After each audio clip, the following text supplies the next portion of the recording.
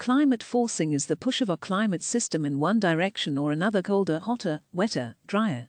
A variety of factors contribute to driving the climate system in different directions.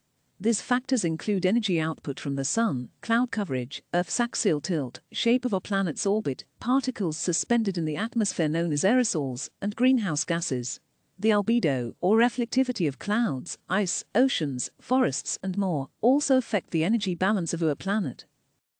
Is there an imbalance, or are we at radiative equilibrium? In radiative equilibrium, there is a balance between incoming and outgoing energy. What is happening to the amount of carbon dioxide, methane, and other greenhouse gases? What is happening to average global temperature? Does this mean we are in balance? After watching this video, you will hopefully better understand what radiative equilibrium is. You will also understand that the temperature of our planet depends on how much solar energy it absorbs. Incoming radiation from the sun is considered shortwave radiation. This type of light is able to pass through the atmosphere. 70% of it will be absorbed by Earth's surface. 30% will be reflected back to space. By absorbing sunlight, Earth's surface heats up. Our planet re-emits the energy it has absorbed back to space as long-wave infrared radiation. The absorption of shortwave solar energy causes heating. Emission of long-wave terrestrial radiation causes cooling. This balance between incoming and outgoing radiation creates a state of equilibrium. This balance between incoming and outgoing energy is called radiative equilibrium by scientists. If the amount of incoming energy were to increase, then the amount of outgoing radiation would also increase. But the radiative equilibrium would be reset to a higher level, and the Earth would warm. Levels of two greenhouse gases, carbon dioxide and methane, have risen and fallen over hundreds of thousands of years. But never have they been at the levels they are today. In fact, as of 2020, carbon dioxide has risen to 412 parts per million. Methane has also risen to over 18,000 parts per billion. This is a magnified image of an aerosol. Aerosols are tiny particles suspended in the atmosphere anywhere from a few days to several years. It could be dust from a desert, or salt from ocean spray. It could have been blasted out of a volcano, or created during a forest fire. It might have flown out of a factory smokestack, or a truck's tailpipe. Some aerosols can cool the planet by reflecting sunlight back to space, or collecting water vapor to form a cloud. Other aerosols absorb sunlight, heating the atmosphere and preventing clouds from forming. Still other aerosols can cause chemical reactions that damage the ozone layer. Aerosols down in the lower atmosphere can cause health issues, including asthma and lung disease. Aerosols are tiny, yet powerful. They are a major influence on Earth's climate system. Aerosols and their impacts on the climate system are studied with instruments on the International Space Station, on planes, and with ground-based instruments.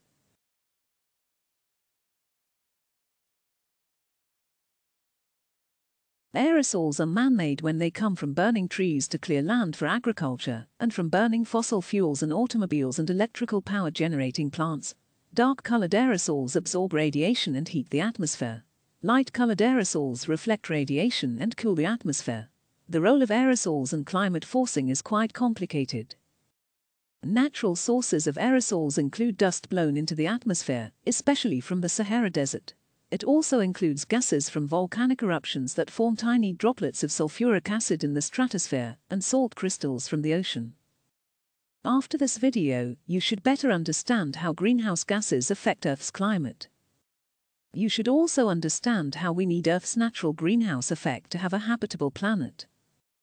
The presence of an atmosphere keeps the surface of a planet warmer than it would be without it.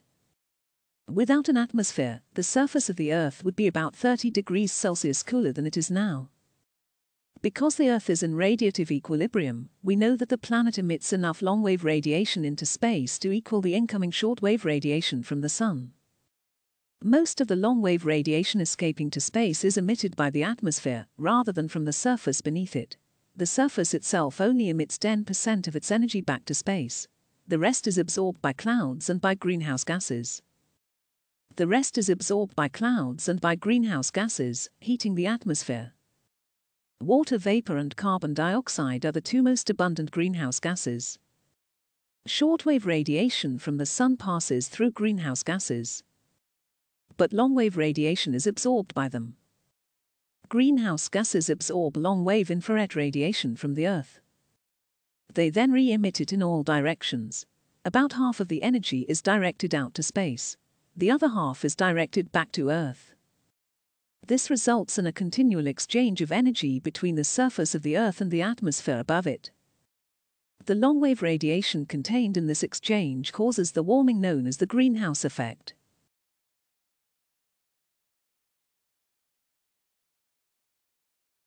In order to understand the Earth's climate, it is critical that we understand how warm the planet is, how its temperature changes over time, and what factors can force those changes. The sun is the Earth's primary source of heat. It is constantly bathing us with solar radiation. The land surface, cloud cover, and our atmosphere help determine how much of that energy is reflected and how much is retained. The incoming and outgoing energy should be in balance. If they are, temperature will remain relatively constant over time. When you add greenhouse gases such as carbon dioxide and methane, you change the radiation balance at the top of the atmosphere. You reduce the amount of energy leaving. This imbalance causes heating. Some of the excess heat is stored in the ocean. CHHS Clouds and the Earth's Radiant Energy System is an instrument in several NASA Earth-observing satellites that tracks the amounts of long-wave terrestrial radiation and reflected short-wave solar radiation to help us better understand Earth's climate system. CHHS monitors radiation levels. MODIS monitors the amount of cloud cover. Radiation emission and reflection, as well as the extent of cloud cover, are affected by events such as El Niño. The amount of cloud and ice cover also influence Earth's energy budget. Researchers use CHHS data and similar data from other sources to help establish long-term trends. To know if changes we see are due to human activity or due to long-term variability in the Earth's climate system, we need a long period of coverage by our instruments. CHHS instruments and their predecessors have been taking Earth's temperature for almost 30 years.